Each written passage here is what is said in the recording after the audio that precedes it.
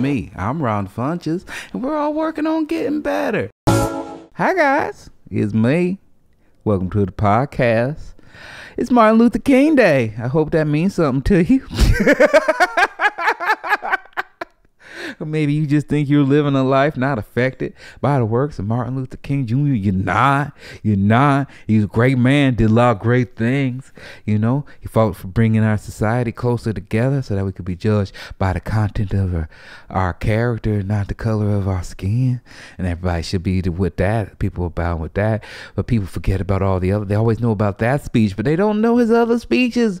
We talked about the sacrifice that it takes to do these type of things, and how he fought against the FBI and the government, and how much the FBI hated Martin Luther King Jr. And now they celebrate him on Twitter, because you know how people are.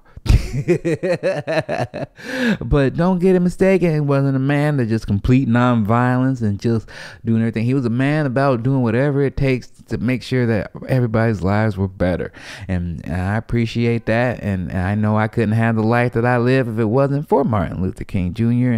and the barriers that he struck down for people like me, so that I can be myself. I don't have to live a certain way. I don't have to be a certain way just because I am black, and I don't have to live a certain type of lifestyle. I can do whatever I want, and I'm very appreciative of that. And I think right now, especially when we're talking more and more about building walls up and separating ourselves from each other, we gotta remember that that's probably not the type of world that Martin Luther King was striving for. And what type of person do you want to be? You know, you want to be the type of person that separates everything from each other and just tries to live your life only around the type of people that you are?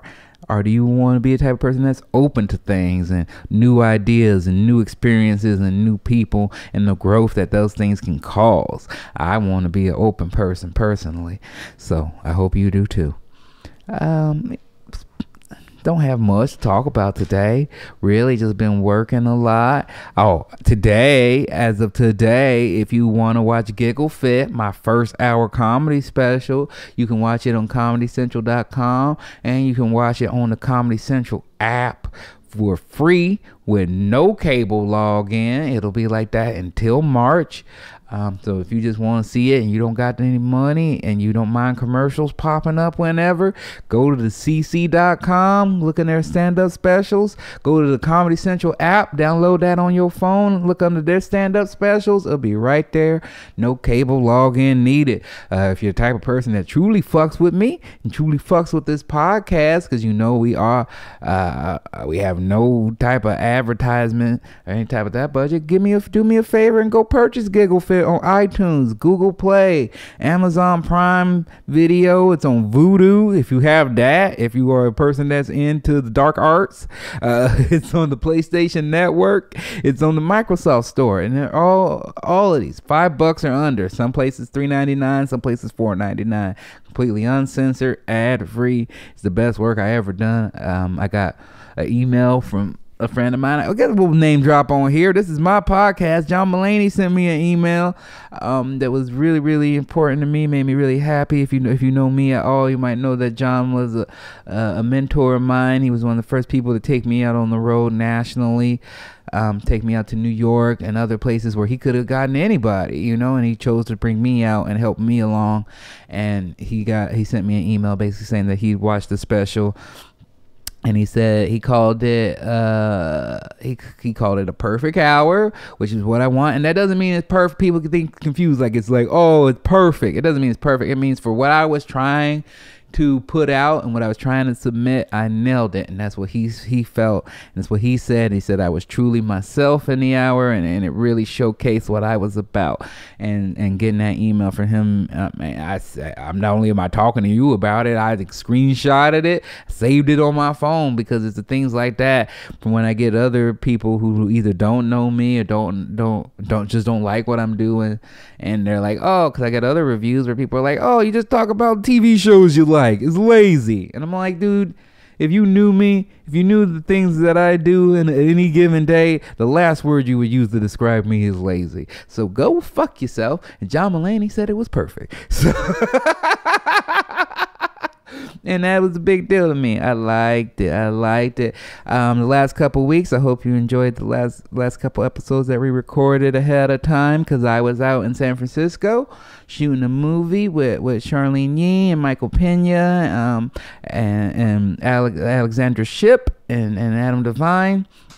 And it was really, really fun. I had a great time. It was one of my biggest roles. I was fifth lead in that, which makes it my second biggest role. If you're following along and playing the game at home, you know that my biggest role was in this indie movie where I was third lead. But this was a very, very big part for me, especially in a studio film with a real budget behind it. And the best part about it is I feel like I did a really good job. Like, I went in and I wasn't as nervous. It's like everything we do prepares ourselves for the next thing, you know. I did that indie movie.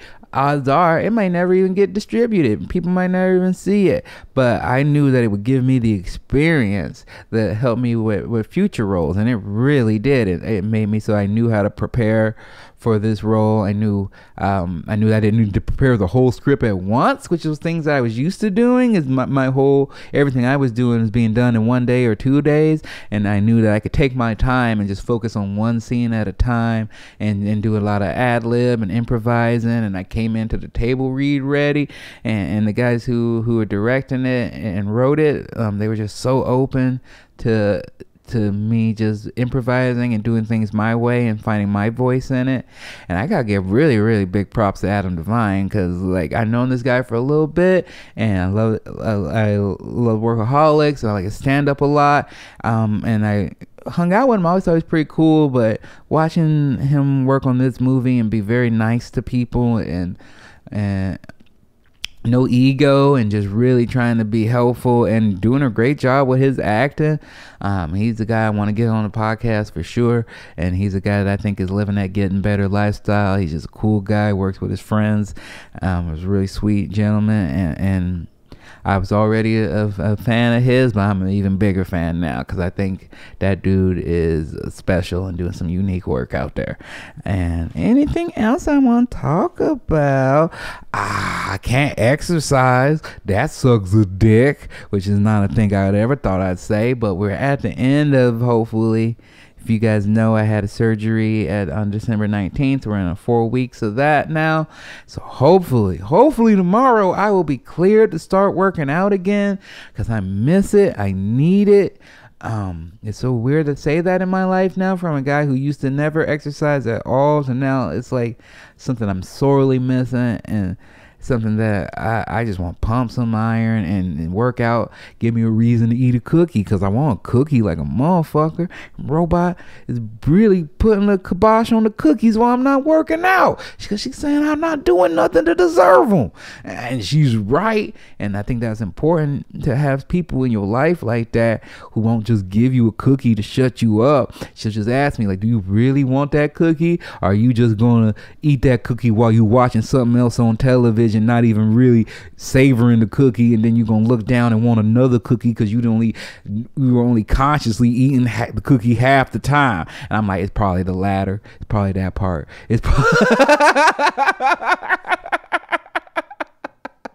But I still want the cookie though. It's Martin Luther King Day. Can I get a Martin Luther cookie? That's a black and white cookie, if you don't. That's another fun part, is having Robot here, and it's her first. My mom's here, and we're both black, and Robot is not black, so it's fun. I spent the last weekend trying to convince her that we'd bake a traditional Martin Luther King Day pie every year, and that it was her turn to do it. And I got a text from my mom going, "Did you trick Robot into baking a pie?" I was this close to getting that pie. I won. Instead, I'm just eating them Smart Sweets. If you guys, I'm loving all the little clips I've been getting. People sending me Instagram pictures of them watching Giggle Fit while eating a bag of Smart Sweets. That makes me feel cool. If you want to do that, I hope the episode with Jorgen was very helpful for some people, learning to keep those resolutions going and learning how to start their diet and start their getting better lifestyle. I'm just really happy right now. I'm feeling focused. I feel like it's the beginning of the year, but like I'm just now coming out of vacation mode, and I'm excited to get back to work writing and working on my stand up again. And hopefully more opportunities, movies will come up, but I just feel really focused and happy. I'm loving how many people seem to be getting use from the podcast, and I'm going to try to keep focus on that. I know this is probably not one of my best intros, but because I don't really have a focus on it right now, but I'm gonna work on it, and I'm gonna make sure that you guys are always getting something out of this, so it's not some just vanity project of me talking about how my week went. I do have some other things to talk about, but I'm trying to save it because we're gonna do another episode. I want to keep those for that intro because I think they'll live better there. But I'm really happy with today's episode. Is one of my favorite people in all of entertainment, Yvette Nicole Brown. You might know her from Community. You might know her from Sweet Life, or Drake and Josh. I don't know if those are two different things. I think they are two different things. She's from Drake and Josh, but you just might know her from being all over television all the time, and just getting bigger and better at it, and more movies, and just one of the sweetest people I know, one of the most genuine people I know. I know a lot of people, and it's so funny because I get it too. When I got a review of my comedy special, where the guy wasn't even reviewing my special, he was reviewing me as a human being, and he was like, I think this guy's phony. I think this guy, his positivity is fake, and he's just, although I have never met him. And it's just like, fuck you, dude. You don't know me, dog. Anyone who knows me know I'm as genuine as it comes. I'm a fucking weirdo. Sorry, but this is who I am, and I'm not going to change. And this is what I want to talk about. I want to talk about positivity. I want to talk about crystals. I want to talk about just being a good person. And if you have an issue with it, or you think that makes me fake, fuck you. I'm gonna just keep doing what I do because it's what's making me money, and so I like it, and it's what makes me happy. More than money, it's what makes me happy. And I spend too much of my time hiding this part of me, hiding who I was, because of people like you. Because of people like you from when I was me would be like, oh, that's not how black people act. I remember one time I was on a fucking elevator with this lady, and she just was like, how's your day? And I go, oh, my day's wonderful. How's yours? She goes, niggas don't say wonderful. And it's just like, why not? Because we're not supposed to have wonderful lives. That's not what Martin Luther King would want. I think Martin Luther King wants all niggas to say wonderful.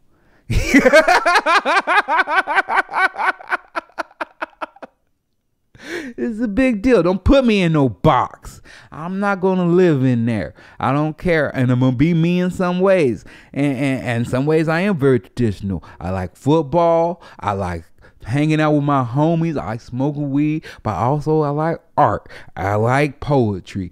And I like anime, and none of those things are weird. I like wrestling, and I'm gonna just be me, be my sweet little weird self. And if you not digging it, fine. And if you want to call me phony, fine. And maybe I need to learn not to get on Twitter and then harass that person so that they get a lot more attention than they would have gotten if I had just left it alone. But sometimes I just need to get up in your ass, especially if you're talking about me as a person or my son. That's where I could draw a line, because he called my son weird, and he said that I wasn't a real person. And where I come from, that gets you beat up. That's not a review of a comedy special. That's not talking about my art. That's not talking about my business. That's talking about me as a human being and me as a father. And that is crossing a line. So I want to tell that person, even though I'm sure they'll never see this, but maybe you know this because I won't say their name. If I see you in person, you better come at me correctly with an apology, because I have bail money.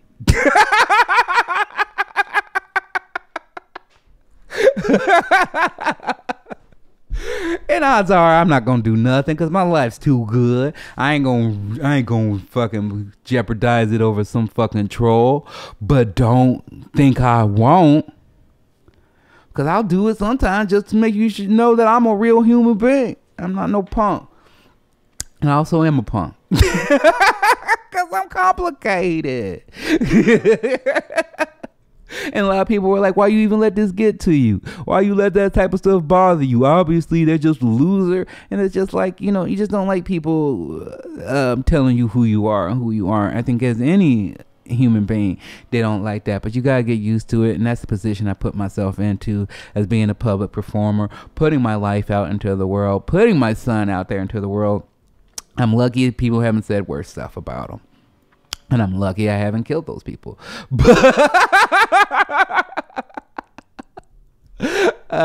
But it's just all about getting better, becoming a better person, and that's what I want to do.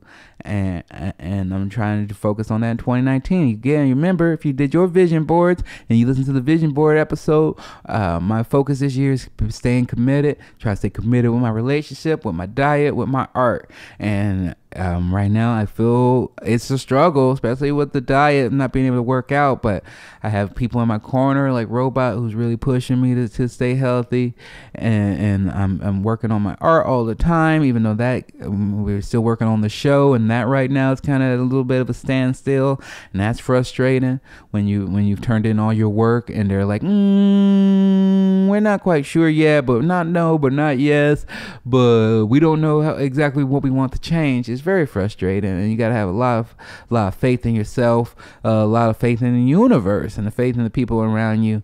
And I'm just like, okay, well, while you guys figure that out, I'm just gonna work on my stand-up. I'm gonna go get some acting roles, doing movies, and so make myself a bigger deal. So hopefully, even if you guys turn me down, somebody else will want me, and just continue to put my message out there. And if you don't know what that message is, it's just positivity, being sweet, being nice, looking at the bright side of things, but not denying that there's negative shit going on, and taking care of that shit when it pops up. You know, a lot of times people think being positive is just ignoring the bad parts of your life. You can't do that. You got to look them dead in the eyes, know they're there, and you got to confront them. Got to do confrontations. You can't be afraid of confrontations. And you find that the longer you take to deal with something, the more it builds up in your head. And that's one of my biggest mantras, is nothing has ever been as big of a deal as I've made it out to be in my head. And I live by that, and I try to focus on that. So when I get scared of something or I don't want to address something, I go, hey, odds are it's not as big of a deal as I'm making it out to be. And it usually isn't. So I hope you guys enjoyed this episode. We talk about a lot of fun stuff. We get into a little bit of controversial stuff, but I think it's all handled with grace and love. And if you have an issue with it, email the pod, gettingbetterpod@gmail.com. I'll write you back. But don't be negative or hateful. Subscribe on the YouTube if you can. Give us a 5-star rating on the iTunes, and get your t-shirts. Get your Getting Better t-shirts. Get your Ron Funches Giggle Fit t-shirts. We got a Murder Cake shirt coming out for those of you who love that part of the Giggle Fit special. They're all going to be on ProWrestlingTees.com under the Ron Funches store, or you can go to RonFunches.com, go to my merch section, and that'll send you right on over. We again, great guests, one of my favorite people in all the planets, one of my favorite conversations that we've ever had on this podcast. I hope you guys enjoy the people mowing my yard. Enjoy this episode. See you soon. Being early and being on time is one of the things that I have in my notes about you that I really like about you, is that you're one of the most professional actors that I know. That's very kind. That you have a lot of respect. A lot of people who enjoy your, not just your work, but working with you. Mm-hmm. And I want to know, to me, that seems easy to do. I think that we share that in common, that we both like to be on time. We both like to be nice on set. Yes. But as we both know, it's not necessarily the rule. No. Why do you think that is, and where does that come from? Do you think that comes from the fact that you come from a Midwest background, or where is this instilled in you? I think it comes from the fact that, single parent home for me, my mother, and being a Black person in America, my mom made it very clear to me and my brother that we had to be the best to get a crumb. And that may not be exactly true. Like, you can probably get a whole sandwich if you're the best, but she told us a crumb so that we would keep striving and keep striving. I also am very grateful that I get to be in this industry, and I don't take it for granted. I'm almost 20 years in now, and every day it's like, wow, I get to do this. Like, I get to do Ron's podcast. Like, every day is that level of joy and excitement. And because I don't take it for granted, I want to show up for people. And I don't ever want someone to be somewhere where I'm supposed to be going like this. Did y'all call her? Like, I feel like it's very disrespectful to other people's time and other people's gifts to make them wait on you as if you're magically delicious. I just don't think that's the case.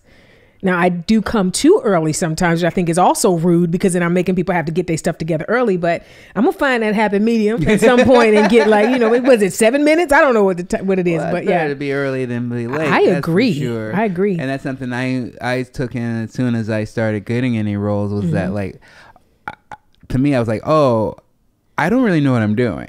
Let's talk about that. Yeah, so same the here. least I can do is be early. Be early. Listen, as I figure it out, at least they ain't looking for me. Yeah. Right. That's right. I agree. That's probably some of that too. So how'd you get, because I was looking you up a bit, and I know you're from Ohio. I am, Cleveland. From Cleveland. But from what I looked up, it said that you didn't get into acting until after you moved to LA. Is that true, or is that a misinformation? It's kind of true. I did like a couple of plays in high school, and I took one experiencing theater class as an elective in college, but I never performed beyond the 2 like plays I did in high school. I was more into music. Music is my first love. It still is my first love. And so I saw you were in a Belle Biv DeVoe. I was in the East Coast Family back in the early 90s. I don't know how, because I wasn't even born yet. You ain't gotta laugh that hard, Ron. But yeah, so music was the thing that I was like, I want to be a singer. Well, I wanted to be a singer or an elementary school teacher, but creatively, I wanted to be a singer.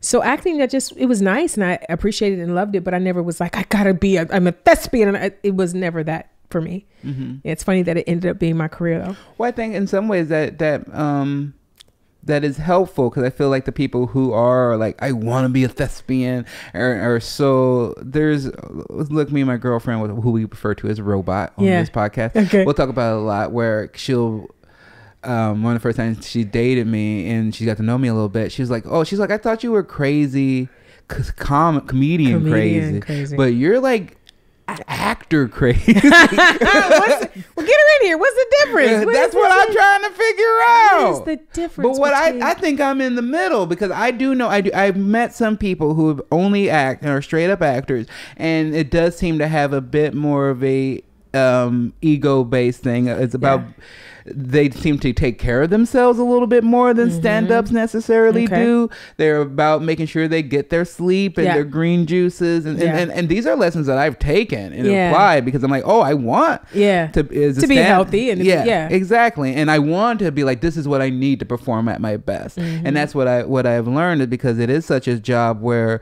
you're sitting around and waiting, and then when it's your time to go, you're supposed to nail it. So you need to be prepared, right? It seems like such a difficult job to have, and also keep such a balanced mindset. And so you see, it just comes mostly from being in a single parent household. I think my goal and my brother's goal was never to be the thing that made everything come crashing down. So that was like, don't have no babies in school. Don't go to jail. Like, these are the things she said. Like, and better yet, even beyond that, she said, you can do those things, but I will not show up to help you. So if you go to jail, you're not getting bailed out. If you have a baby before you are able to take care of the baby, then you and the baby going to be trying to figure it out. Now, I don't believe my mother meant that. I believe if something had happened, she would have helped me with my child. But she put the fear of God in me at a young age, where I have to be responsible. We are a team, the 3 of us. She called us the 3 Musketeers. It is our job to make sure that we keep this boat afloat. Everybody got to do their portion. And part of that is showing up on time, being where you're supposed to be, and being grateful for the opportunities that you get. So that's kind of what she instilled in me. And how is your brother older or younger? He's older. He's older. How much? 2.5 years. Oh, that's very similar to me and my sister. I'm 2 years older than my sister, and single parent household as well. Was your Chicago, brother right? Yeah. Yes. Did your brother work in entertainment, or was my brother could work in entertainment. I've said this before, probably not as often as I should. He is actually way more talented than me in every area. Maybe not singing. I might sing better than him, but he could act. He's funny. He's all of that. He just didn't. I think my brother, the sacrifice that it takes to pursue this career is what people don't talk about a lot. Like it's like sleeping on floors, ramen noodles, if you don't have people in the industry that that have made it, that can, give you a couch. There's some, I don't know anybody in this room that has one. So it's a struggle. And I think at a certain point, you either are willing to do that or not. And I think my brother he would like having the lights on. He liked eating food at regular intervals. And so he didn't pursue it, but he could have. Mm-hmm. Yeah. Well, that is a strong way, and I think a very accurate way to put it. Mm-hmm. And the fact that some people don't think about that is more than just talent. Yeah, it's more than just the ability to do it. It's also the drive to want to do it, and the ability to make sacrifices. Yeah. And I tell myself now all the time that I was lucky that I started when I was in my 20s, when I had my son, because I was young enough and naive enough to go like, well, I'm going to figure it out. Yeah. Now that I'm 35 and I have my teenage son, there's no part of me that could imagine doing that now. Yeah, going to open mics and not getting paid. And so now I understand a little bit more about my mom and my parents, who, when they were a little more apprehensive. Yeah, nervous about, Yeah. Which I didn't see at the time. But I think it does take a healthy naivete to pursue this career. Like I really applaud people that are, in their late 30s and 40s that give it a shot. And I think those that want to definitely should. But I applaud them because you kind of have to not know how hard it's going to be to really do it. Like I moved to LA when I was 22 or 23. It was right after college. And I just can't remember now exactly when, but everyone was terrified. Like I had a place to stay for 3 days. I knew no one. I just had 2 rolling duffel bags and a dream. And all of my friends were like, oh my God, what are you doing? And I realized that I would be them now.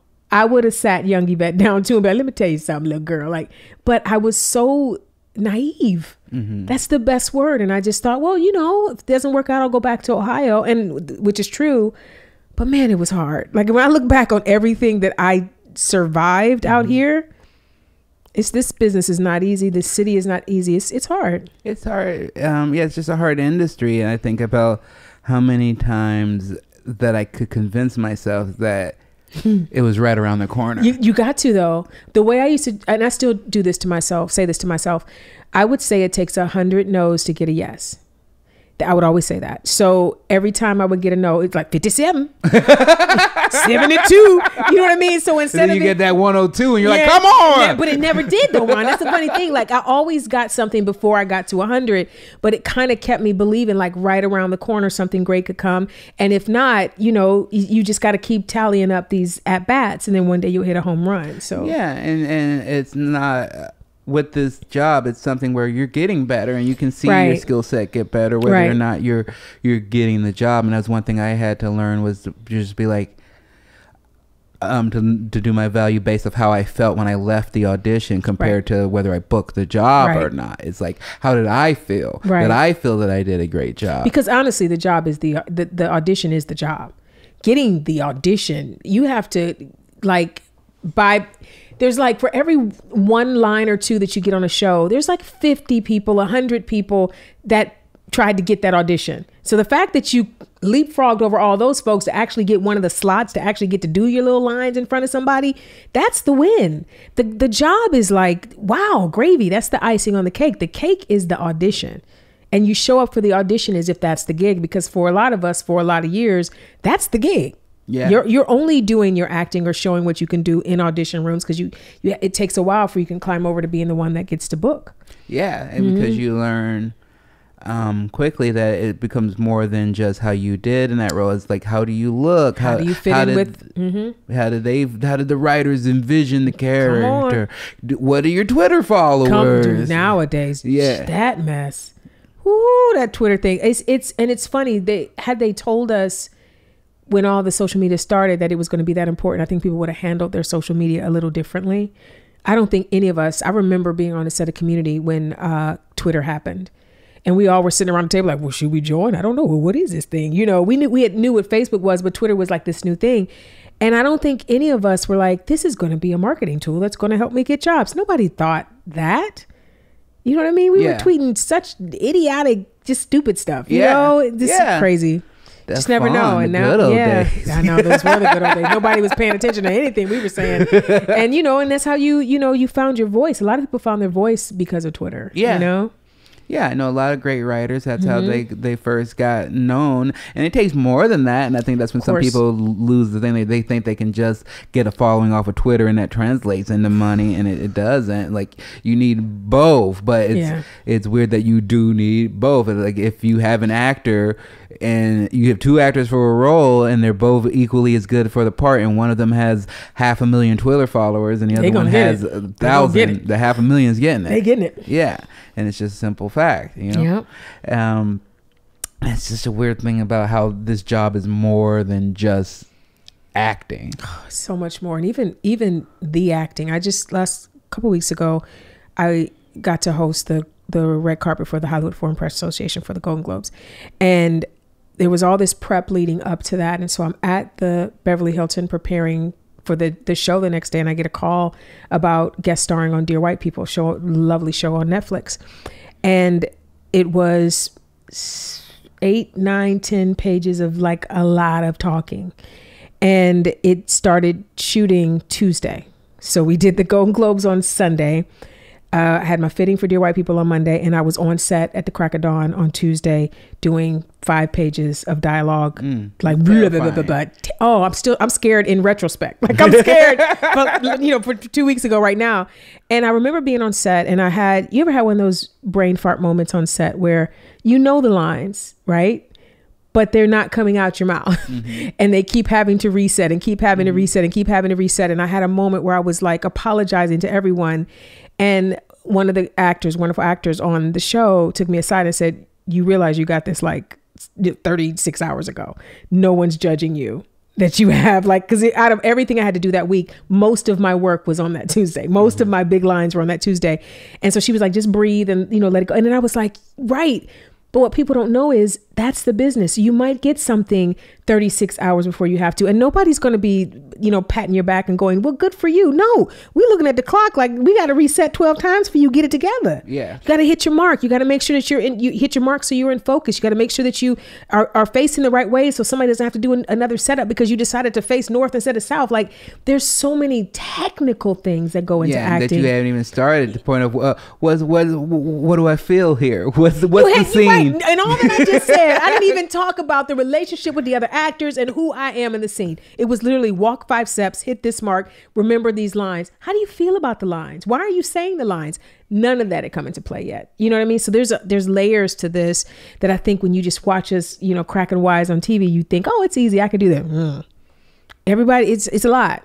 It's a lot. It's a hard job. And it's one of the things when I decided that I wanted to pursue it, because I came from the world of stand-up, I knew I wanted to take seriously and I wanted to go to class and that I wanted to, because I didn't like it when I would see either actors or wrestlers or musicians come over from their world and come into stand-up and just be like, I can just do it. I can just talk. I just know a few wrestlers who are like, oh yeah, I've done a few shows. Every time I do an hour. And it's just like, well, it must suck. Do you do an hour? Like, or you're just talking. You're talking, but you're not crafting jokes for it. Yeah, and I just didn't want to have that. And I knew how much that made me mad. And so I didn't want to go into roles where there's like real actors and then they're doing it and I'm just like, well, I just tell jokes, you know? It's like, come on, man. I knew that there had to be a lot of respect and work put in, and I love it, and one things that I love about you, when we talked about your professionalism, I love your hustle. You're like one of the hardest working actors in the world. Thanks, I will say. Ron.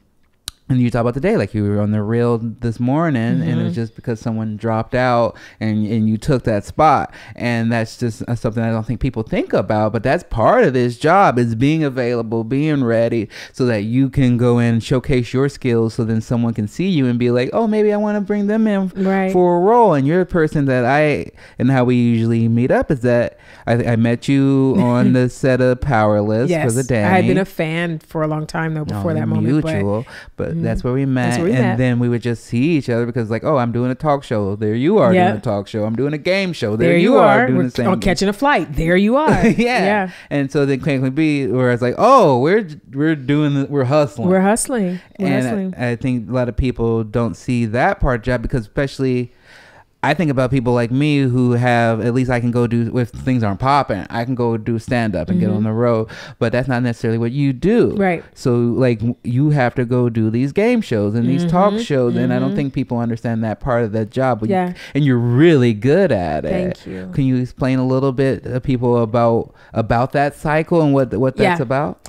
I actually, the blessing of this business is that if you've worked a long time, which I've been blessed to do, you have a lot of residual income. So I have been acting on television and in film since 2003. So that's 16 years of money coming in from stuff I did forever ago. Now it's 2 cents at this point, 75 cents on a good day, but it's still money coming in. So I never have to feel that complete panic that something's not going to come in this month to pay my bills.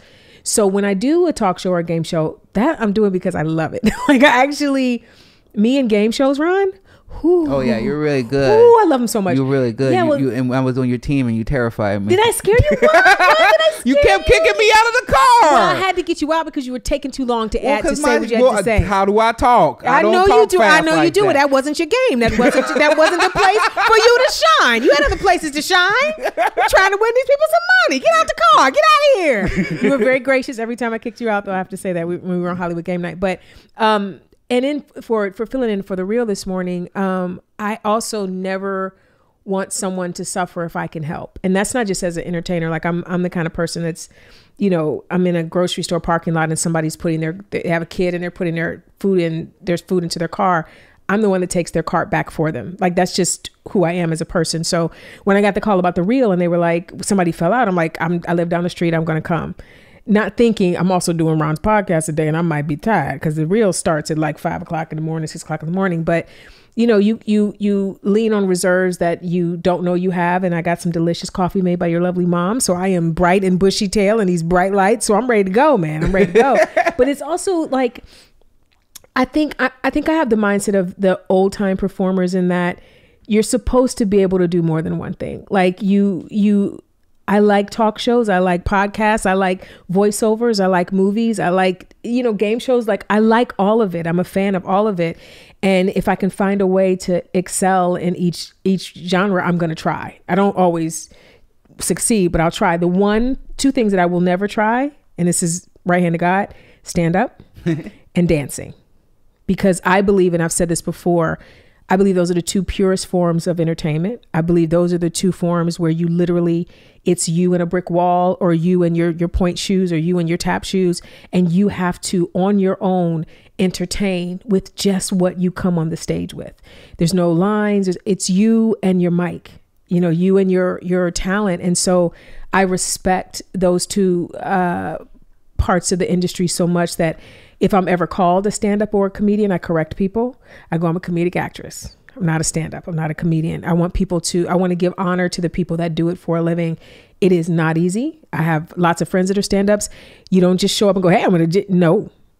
They craft jokes. They literally sit and try, and they go on the road and they try them and they try them and they try them, and they're always weaning and pruning, and that's a skill set I don't have. So those are the 2 that I won't. But everything else, I'm gonna try to get up in there. Is that come from just a way to entertain yourself, or because I know I'm very similar in that, and I have tried the dancing, didn't go well. You see, know your lane, Ron. Know your lane. Yeah, well, you don't know until you try. Yeah, sometimes. And but a lot of for me is just that, like, I never even thought that when I started stand up, I was like, if I can make enough money to pay my rent, right, I'm killing it. Yeah. And so then when I'm like, oh, I'm on TV, I'm on doing these things, and now they're asking me if I want to act or do things, and it's just like, well, like you said, like, no, everything is icing, and I want to just like, I'll try this, I'll try that. Why not? I see the way I look at entertainment. I've said this before. I see it as an offering. I don't see performing for me as a way to get from people. I see it as a way to give to people. And that comes from, again, being a single, growing up in a single parent home. My mom would come home tired and me and my brother would be like, yay, like, I'm going to dance for you, mommy. Watch me sing. So we wanted to give what we had to lift her spirits or to make her not think about the 9 hours she just worked. And so that has carried me in this industry where everything is giving. Like when I do a game show, I'm not on a game show to promote what I'm working on. I'm not even on a game show to win money for myself. Most of what we win on game shows goes to charities anyway, but that's why I'm there, for the money for the charity and to help someone else get money to buy their house or to get the wedding ring for the person they want to propose to. It's a gift. It's a giving, you know, and I think it's one of the best blessings in the world to be able to use the gift God gave you as a blessing to other people. And I'm in no way saying I'm blessed with talent, but no, whatever little portion I got, I try to make sure I plant it back somewhere else and use it for good. Yeah, well, I think it's just about being a positive force in the world. That's the goal. That's the goal. And that can be in any form. If you were a billionaire, that's the way you could just throw money around. But if I am not, so talent. Exactly. That leads me to a couple things I want to talk about. I'll back up into one because I feel like some people would be confused because you were on a show that it's so renowned and people have such a respect for as community and went for several seasons. I think people will be like, "Whoa, Yvette must be rich." Ooh, they're wrong. Exactly. They so wrong. And that's not. I mean, if you had asked me before, because I'm getting on my first show, and then I go, "Oh, we don't get to ask for," they're deciding that they're going to keep the show. That's so we don't get to ask for a raise. That's right. And so then I'm going like, oh, that's like 4 or 5. That's like, that was every year for you guys. Every single year. The thing about me, and this is something for people of color in the industry that I'll explain to people that don't know. Your quote for a show is always based on the last money you got. Okay. And I think the law might have changed now where they're not allowed to ask anymore, but this is how it was in the beginning. If you're a person of color, you don't get as many at-bats as other people do. So your ability for your quote to rise doesn't happen as often as other people. So if you're not a person of color and you're in the industry, you may go out 300 or 400 times during a pilot season. That's a lot. It's not that much, but I have friends that go out 3 or 4 times a day for pilots. If you're a person of color in this industry, you may go out 3 or 4 times the entire pilot season. So, and you may get a show, you may not. Where my friends that are not black or not people of color, they get a show every year. And that means their quota is going up every single year. So by the time I get on set 10 years in the business, my quote may be less than someone that just got here 6 months ago because they just have more opportunities to raise their quote. And then once you do a show, your quote, you get a 2.5% raise, I think, every year. So it's not like, if you're on a hit, I ain't never been on like an out the door hit, so I don't know what that's like to be like on Friends or whatever. If you're not on a hit, you don't have a chance to go, can I get a raise? You take your 2.5%. So that's how you can be on a show 5 or 6 years and be making what someone who just got in the industry makes. So they think they're backing up the Brinks truck and they're just not. So you have to learn to be a good steward over your money. Make sure that you don't live an extravagant life. Always live below your means. And listen, I'm very aware that what we make in Hollywood is way more than regular jobs anywhere else. So I'm not acting like I'm, in poverty, but I'm not. Yeah. Please, I'm not balling out of control. It's just something, and also because then the people, I mean, I'm sure you as well recently, tax bills. When they come and just take half of it, like they literally just come and go, I'll take that. What I pay in taxes is crazy. Yeah. Crazy. It's ridiculous. That's it is. I was especially mad this year. I was like, you guys are shut down. Yeah. Why are you calling me? Anybody work here? You don't know? Yeah. Leave it alone till you get back up and running. Yeah, it's true. And we're very sorry about the people that are affected by the shutdown. Absolutely. Send your letters. Ron. But I like what you said a bit about the pilots and with dealing with people of color. And it's something that has changed as there's more and more streaming options and there's shows being helmed by people of color.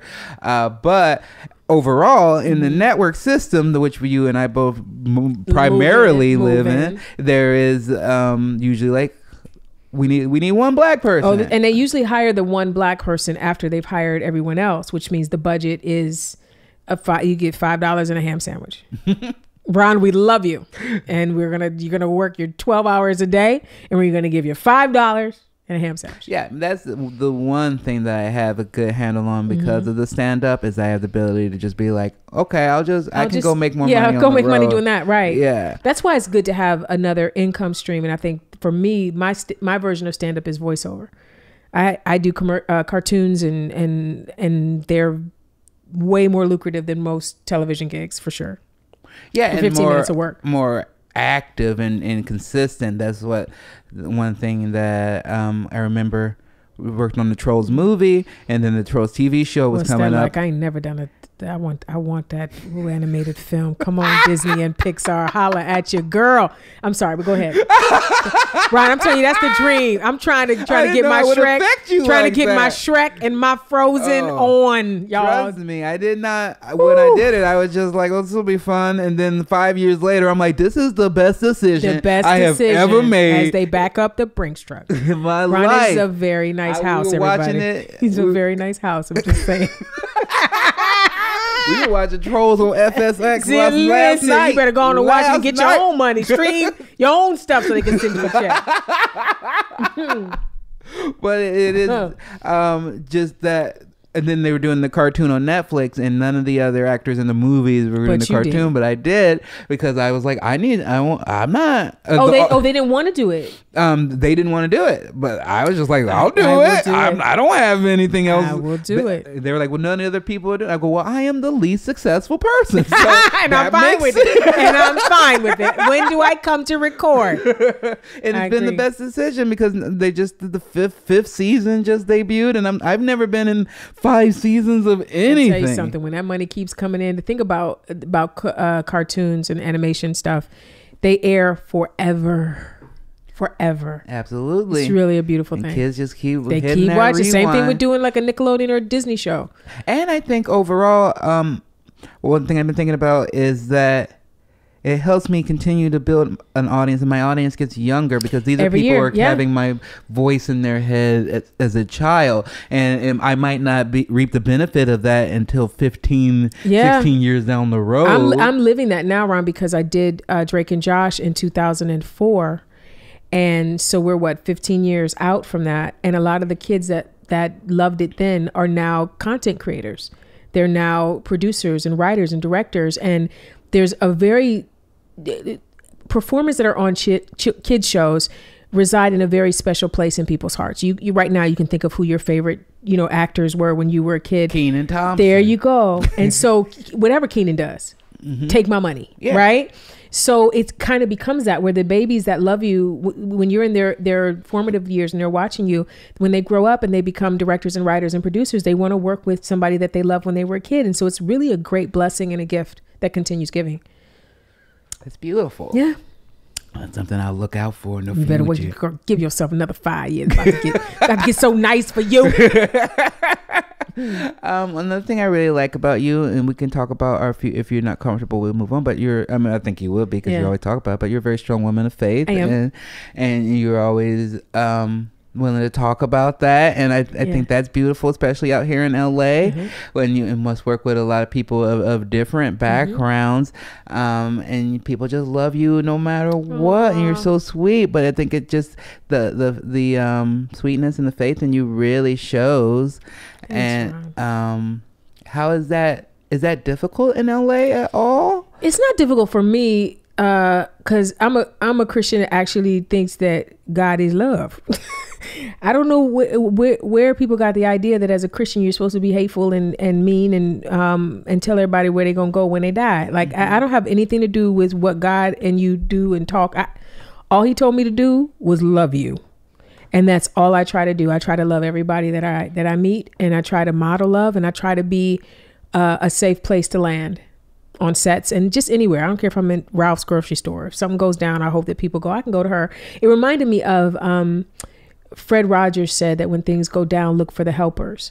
I've always felt like I was a helper, and I feel like my greatest gift is support. My greatest gift is cheerleading and encouragement of anyone, everyone. And so I try to live my life as someone that is safe for people, and that if they see me, they feel like she'd be okay with me. I could be friends with her, because they could be. Anybody could be. You know what I mean? I have a question that goes with that. Has that opened yourself up to be taken advantage before in the past? I mean, I would say that it could have, but I'm also from East Cleveland. Yeah, that's that balance. So, that's why you and my mom got along. Oh, come on. Me and your mom, we had a time. Me and mama had a time. We had a really great conversation. But yeah, I'm nobody's fool, and I also don't suffer fools gladly. So, and the other greatest gift besides love that God gave me is discernment. I see you coming. I see you coming, and it doesn't mean that I'm going to be rude to you or hateful to you, but it just means that I'm aware. You clock it. I see you coming. Yeah. It's cool though. I see very similar in that. Yeah, regard. you like that too. You can see him. Yeah, that's what my therapist says. Oh yeah, it's like, oh, okay. She's like, you are watching. You're and I think it's also because I have the demeanor of being so chill and low key and pothead that people will dismiss me a bit, and I'm like, that's the best thing you can do because I'm watching. I'm always watching. Yeah. And I think they think for me, because I'm nice, that I'm dumb. Yeah. And I'm not. And I also run into this a lot on Twitter because I really have no problem snatching people up. Like if you come with some foolishness, we gonna dance. And you're Helen on Drake and Josh. I am, but I'm also Yvette. And I see what you're doing. Like, you're not going to come up in here and be crazy. We don't do that here. I try that. Sometimes I go overboard.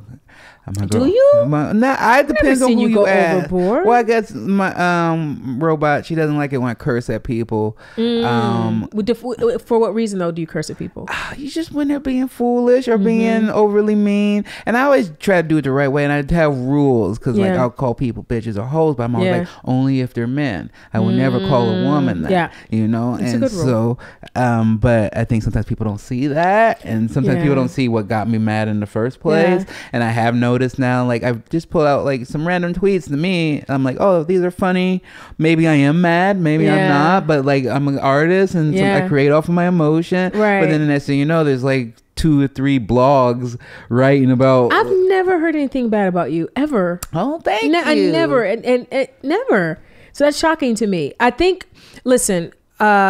Even Jesus got mad, by the way. Jesus flipped some tables in the Bible. So it's not like he's saying you can't get mad. He says you can be mad, just don't sin. So there's a way to be righteously upset about some injustice or something that's not right. You're just not supposed to be doing, bad things to people because of it. Yeah. So that's the thing.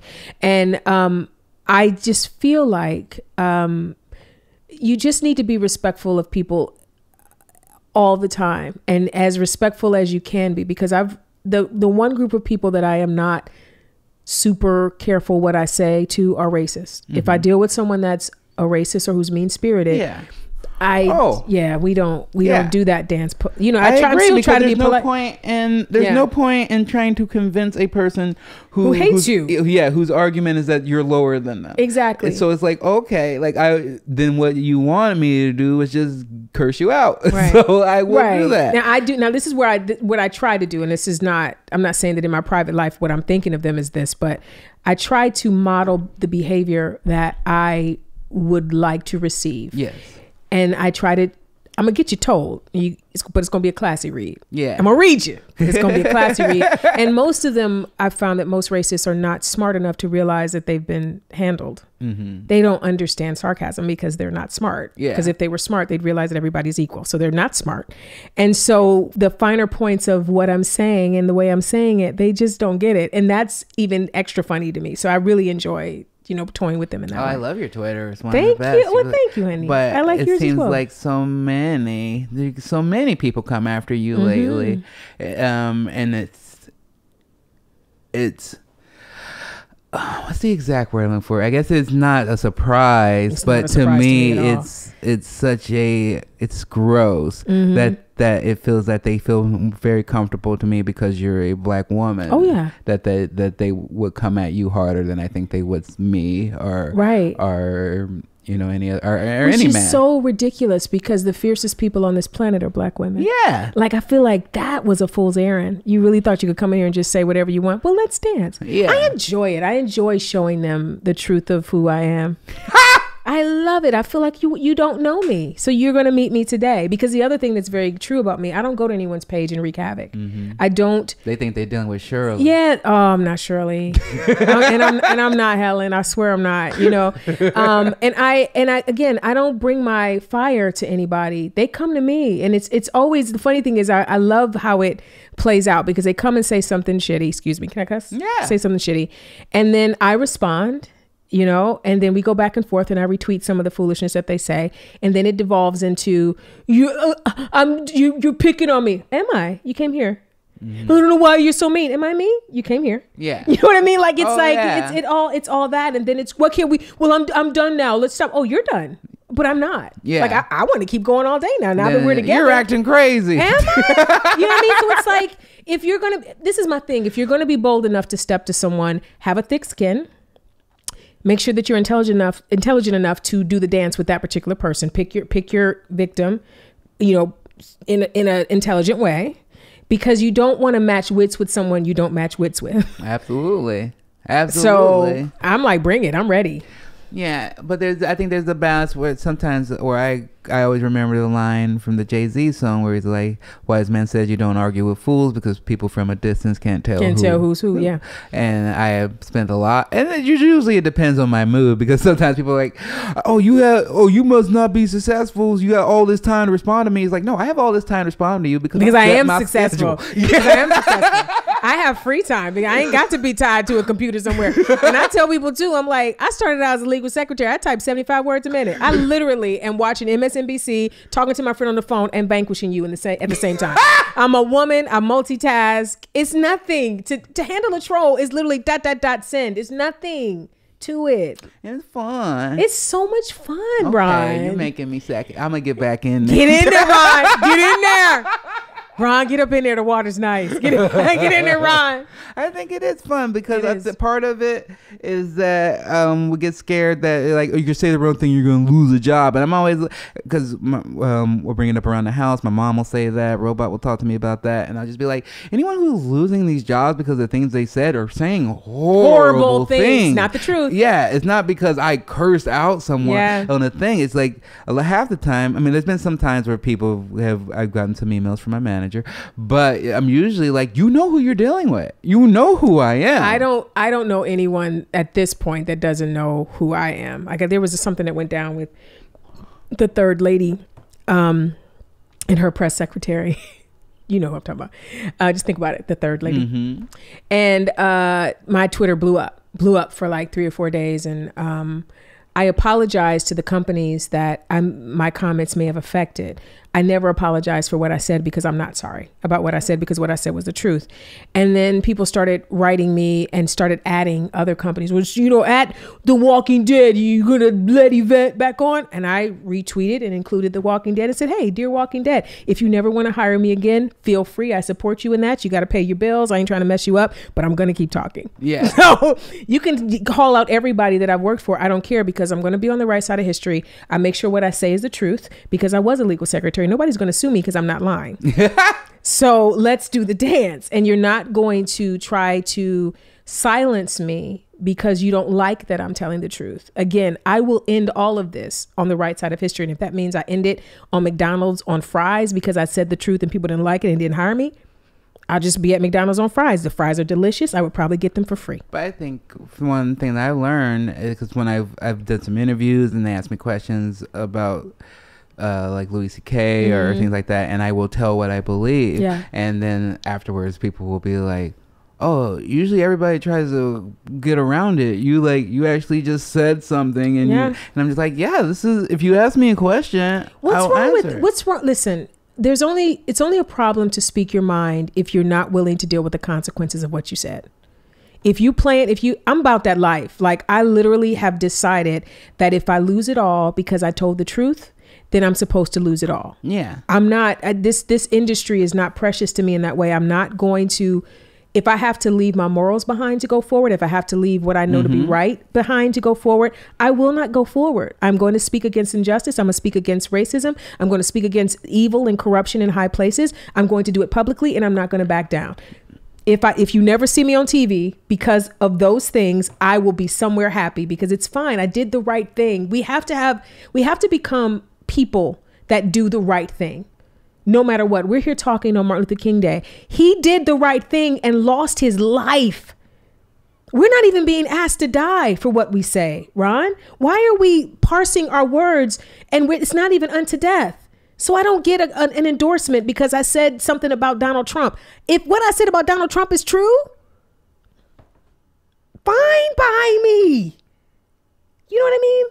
Like, this is the fight of our lives. I was just talking about this today, and it being Martin's Day makes me really think about the fact that He was trying to make things better for everybody, not just black people. He was trying to make this nation the nation that we claim to be. And they killed him. They killed him. And we're in a world now where somebody is in power declaring that an entire race of people are rapists and murderers and drug dealers, an entire race. They're so scary that we have to build a wall to keep them out when the danger is in 1600 Penn. And I'm not supposed to speak about that because I might not get to be on TV. Come on now. Yeah. Come on now.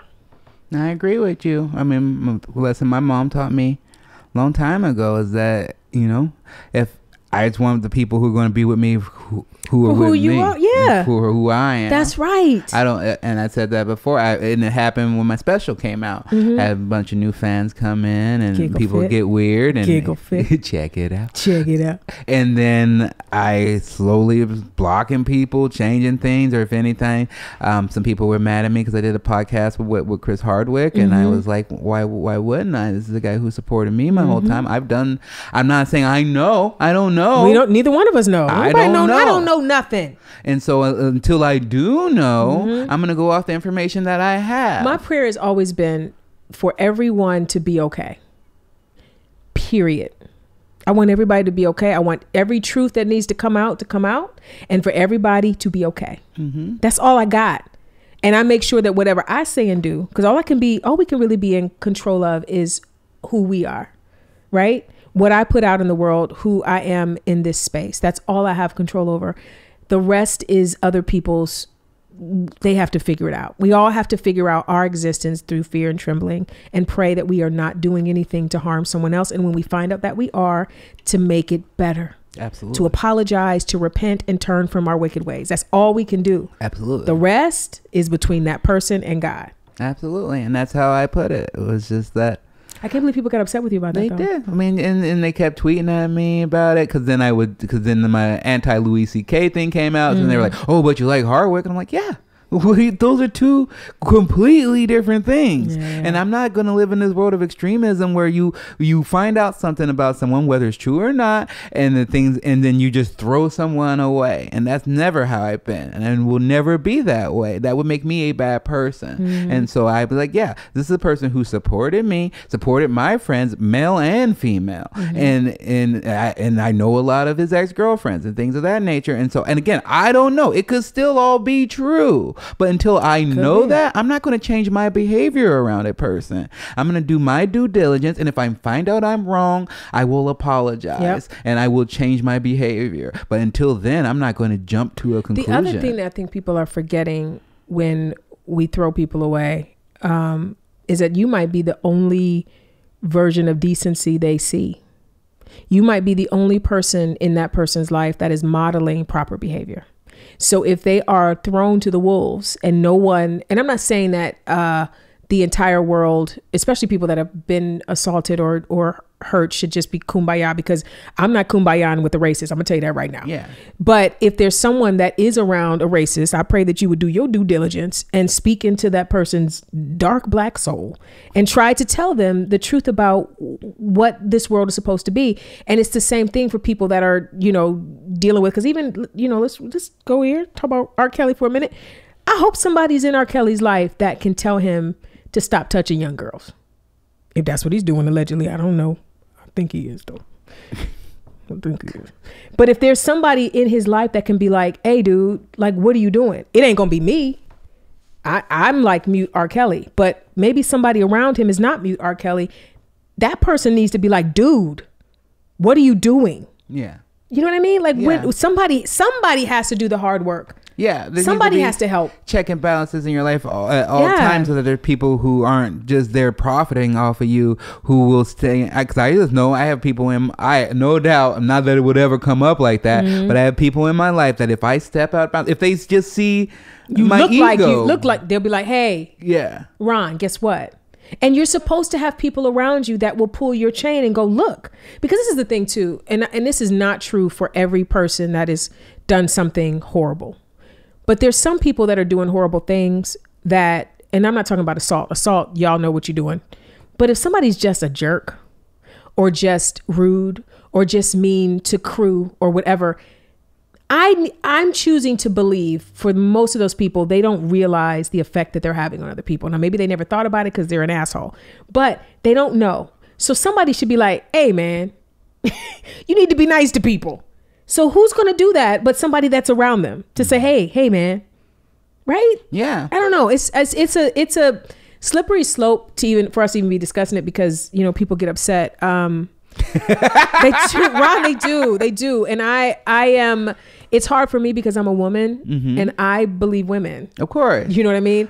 But as I believe women. But let me say this. As a black woman though, I do know a lot of black men, Emmett Till, that have been lied on.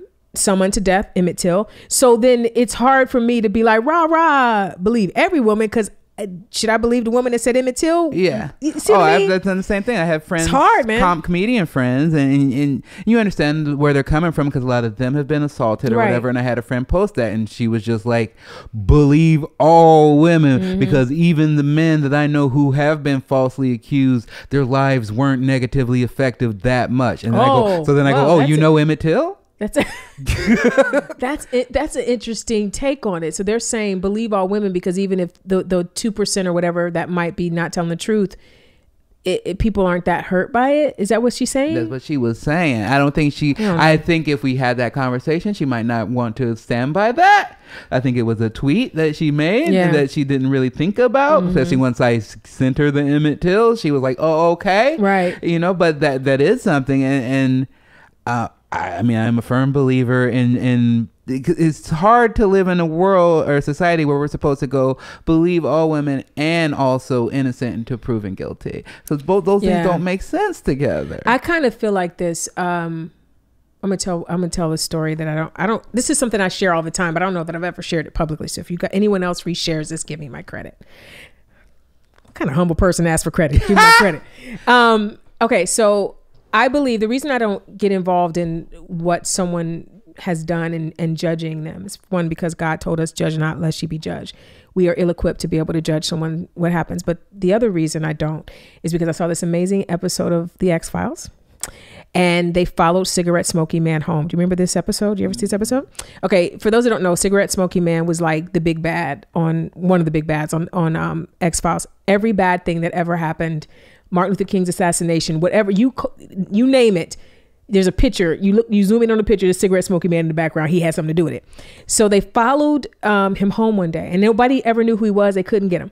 They followed him home one day. He opens the door. There's a stack of manila envelopes by the door, and a fresh one has just arrived from the postman. So he takes it out and he looks at it, and in it is a manuscript, and on top of the manuscript is a letter that says, "Dear cigarette smoking man." I don't know what his name was. Maybe it was John. "Dear cigarette smoking man, we regret to inform you that we will not be publishing your manuscript." So he puts this stack back in the manila envelope and puts it on top, and puts it back on top of the stack. So you see in that moment that cigarette smoking man has like 30 rejections for his manuscript, and you see his face. And more than anything in the world, he wants his book to be published. Something clicked in me when I saw that episode, because I thought to myself, no one knows that he's a writer. No one knows that this is his greatest dream, but God knows. So everybody doing dirt, hear me out, hear me. Everybody doing dirt, God knows what your secret dream is. And he will come down out of eternity and put his thumb right in the middle, and you will never have that thing.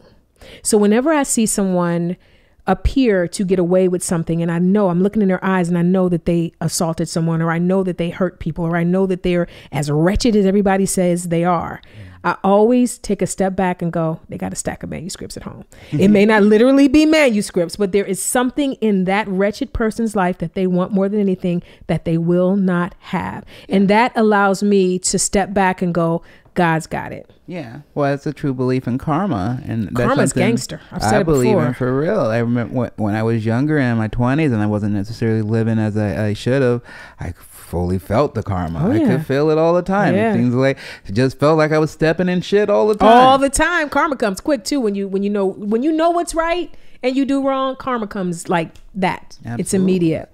And I think you see it. You even see it in the person like Louis, because I think, money and everything, I'm sure he wants that. But he also seems like a guy who really likes credit and likes respect, and to have that all taken away from him. Mm-hmm. And that's why he's walking around going like, I lost it all. Even though it's like, dude, you did what you've lost is a fraction compared to what you did to those women, some of which were my friends. Yeah. And it's just like, you stunted their careers, you stunted their trust, you stunted their growth as human beings. Mm-hmm. And it's, yeah. And so it's like, this is the karma that you deserve. You deserve to just be doing shitty gigs where people are recording your set and not wanting you to. And it obviously shows that he cares about it, because he continues to want to go up. Because if he didn't want to, he could just sit at home with his money. Manuscripts, stack of them. Stack of manuscripts. Okay, I feel like last thing I want to really talk to you about a little bit is relationships. Sure. And things What like are that. those? That's what I wanted to talk about. Because I remember when we had a long conversation at the airport. Yeah, that was a good flight, man. It was a great flight at the time. I didn't have a girlfriend. You did not, and you already. Well, that was like when 8 months. How long ago was that? That was about a year. Was that a year ago? Yeah. Okay. Yeah, we were both singles. Yeah, I was newly. No, it wasn't even a year ago, because I had just broken up. That was like, you were dating. You were going out with some guy and you didn't like him. I didn't like him, and because of you, we were on the plane, and I. Do you want me to tell what you did? Yeah. So I'm on some of the dating apps, and I opened up some of the pictures to show Ron, and I don't know if it was the ancestors speaking to you through the drums, but you literally were like, no, not him, because he blah blah blah. Like, Ron was looking at the pictures and through discernment going, no, this one right here, it's got this issue, and you're not going to like that. And I'm like, right. And so, with your help that day, I sent the text to one of the guys going, yeah, man, this is not going to work. And then he replied before we even took off. He wrote back and was like, well, thank you for letting me know. I appreciate, your kindness and letting me know. And then it was off. I was off.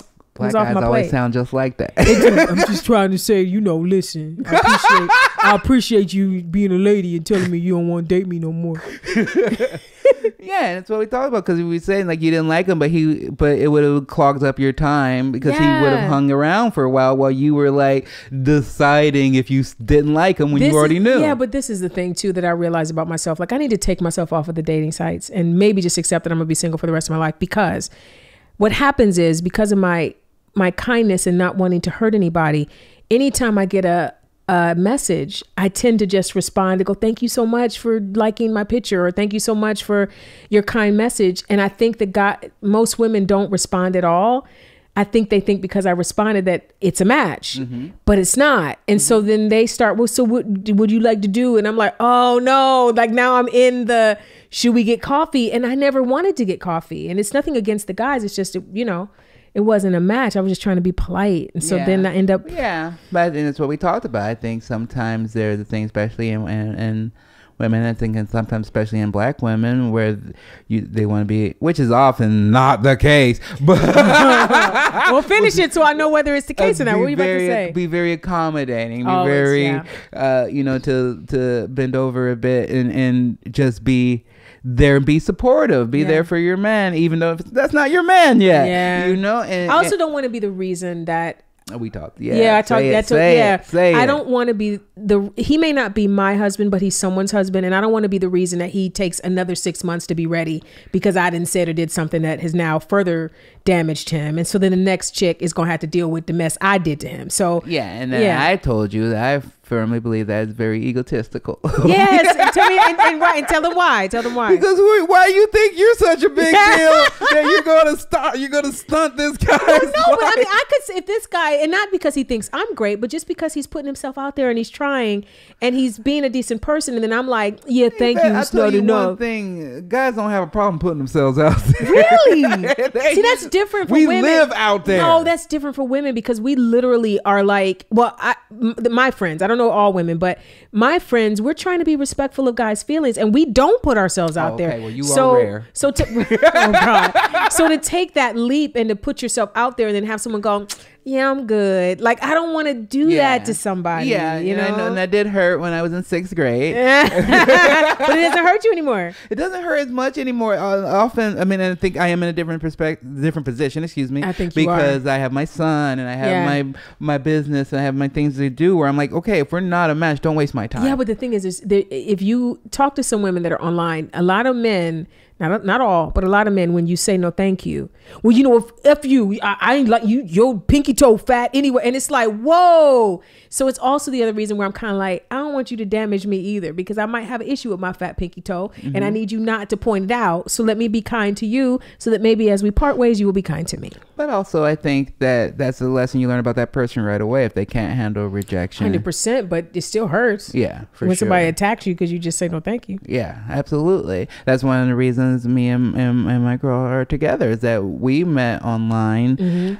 She had one picture, and so I assumed she was a robot of some type, which is why we call her why you robot. call her robot. And we went on a couple of dates, and then I was just, I was not ready. She was definitely, she was a good girl to date. She was she didn't really like, wasn't very affectionate. She was talking and chatty, but we like maybe had like one kiss in like the couple days and things, and I was like, well, I'm looking for these thoughts. So Ron, you said that to me that day too. I'm like, man, come on, man. There ain't nothing for you in that thought life. No, not really, because I'm a sensitive boy. Yeah, They hurt my exactly. feelings. Come on, they look at you now. Because I thought, because then like, oh, hey, go have fun. Then I didn't know you were also sleeping with my friends. Yeah, you don't want that. Come on, man. And so then I went away for a bit, but because I handled the same way, where we went on a couple of dates, and then I was like, look, I'm gonna probably pursue someone else for a while, but I really liked you, enjoy hanging out with you, and we just stayed hanging out. You know what though? Friends. I think that's where you were when we met, because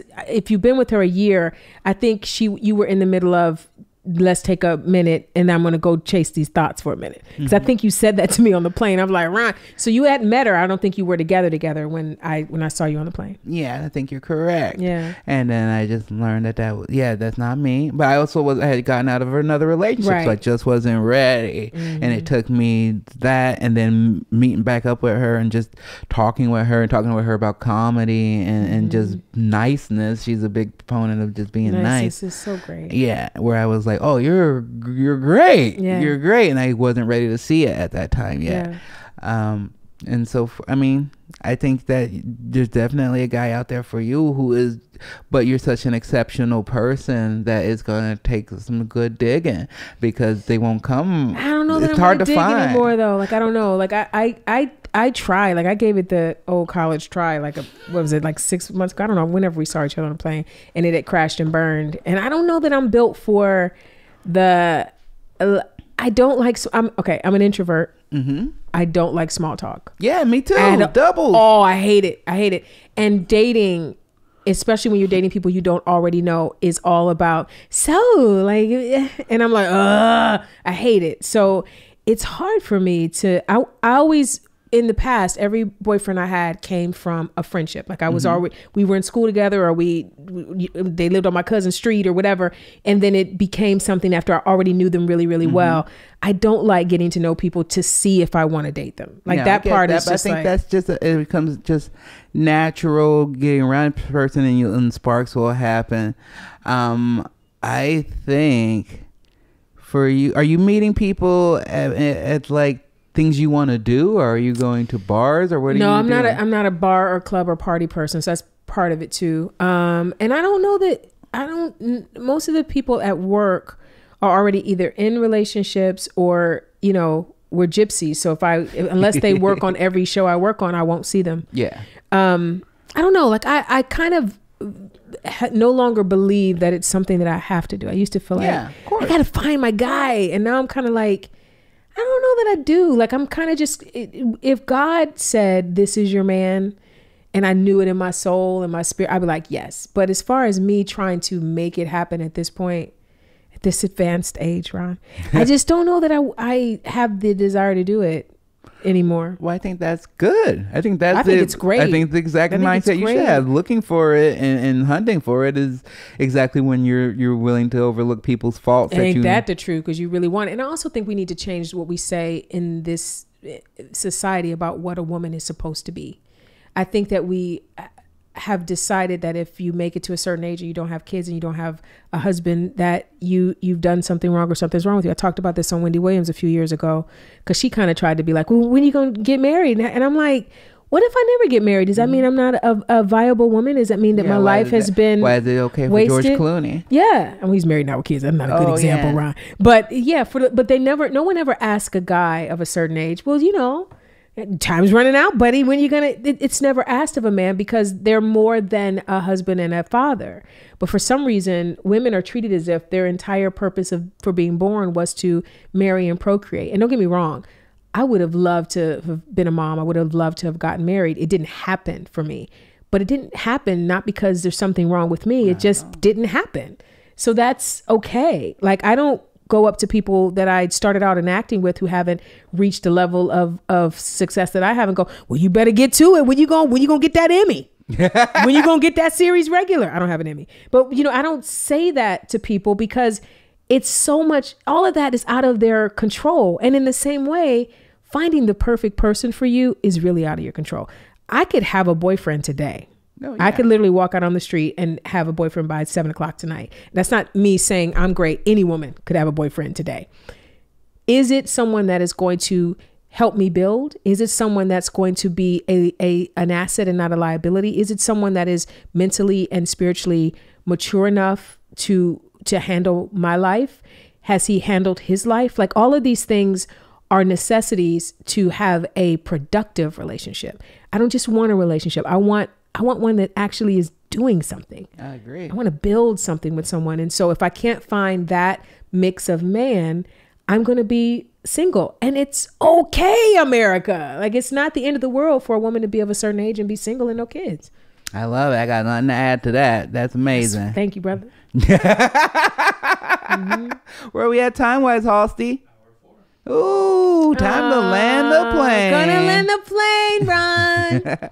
Okay, so we wrap up by I ask for either a piece of advice, a thing that's been on your mind that you want to share with the greater society, just things that you feel is important that you want to give to us. Give us a little gift. I know it's very vague, but I promise you'll nail it. Everyone does. Everyone nails it. Okay, so either a piece of advice or something that I want to talk about. I would like to say, and you decide whether this is advice or just something to talk about, that kindness matters. And there is always a way to do all things with kindness and with love. It is up to you to figure out your way of doing it, but it is always possible. So if you have navigated a situation and you have not done it in kindness and love, you get to blame no one. That was a choice that you made. Kindness changes the atmosphere. Kindness opens up minds. Kindness creates opportunities. Kindness helps you navigate life. So if you can't do it for other people, be kind for you because you reap the benefit of it. I think that we become a coarser nation. I think we become a more hateful nation. And I think that is to our detriment. So try kindness. I think it's both. And I completely agree with you. And I think that really kind of hit home for me recently is that I went and saw Carol Burnett love do her a talk. so much. Yeah. She did a talk at the Castro Theater in San Francisco. And she didn't really bring up kindness that much, but just watching the clips and watching her talk to people and how she dealt with people, not only did I just really see when I watched the audience, it was such a mixed audience of all of the different races and different age groups, which was something extremely rare to see at that time period. And then I saw how there was a lady, she did a Q&A for after every show or before every show. And one lady was just like, I have to go to the bathroom. I didn't get to go to the bathroom. And I just know 90% of comedians, even me, I would have probably been like, oh, pee yourself. Or right. something. That would have been the joke you would have gone for. That would have been the joke. And instead, she goes, oh, you have to go to the bathroom? Come on up. And go. It's right around. And she minds all this humor out of the fact that she's helping this lady get to the bathroom, showing her around the corner and around. Don't look, watch out for the lights. And it's so funny. Right. It's hilarious and it's rare. And it's all came from being kind. Her kindness, her inherent kindness. There's something I just actually, speaking of her, I interviewed her on the carpet at the Golden Globes, and she always writes back children who send her fan mail. She's always done it. And those kids are now, 50, but she's always done it. And she says she does it because she sees them. And I think that kindness is literally seeing someone and seeing that life is hard for them too, because that's the beauty. That's the reality of life. Life is hard for everyone. I don't care who you are. I don't care what you do. It's hard in some way for everyone. And kindness is seen through your own struggles and seeing theirs and going, today, I will not add to whatever it is you're going through. I'm going to choose to be a soft place for you to land in this moment. If today it's that you have to pee, I'm going to be the one that navigates you to where you can safely relieve yourself. And I will do it with comedy. You know what I mean? Absolutely. So, yeah. Well, I just want to say, I've been a big fan of yours for a long time. Me too. And just enjoy your work as an actor. And when I met you, it was just such a, I guess a relief, but also just a beautiful sight to see that you were just as warm and sweet and nice as you were on screen. And that's why you glow on screen, because of who you are in real life. Thanks, and Ryan. And I knew then that every time I see you somewhere, or I'm working on the same project as you, or we're just passing each other through in different interviews, it lets me know that I'm on the right path. Oh, buddy. Because it makes me feel that I'm in the circle of people that I want to be around. It's very sweet. And people say the same about you, and I feel the same about you, and you're one of the good ones. Thank you very much. You're Thank you welcome. for taking the time to be here. Thank you for having me in your lovely home. Thank you, guys. Bye. Bye.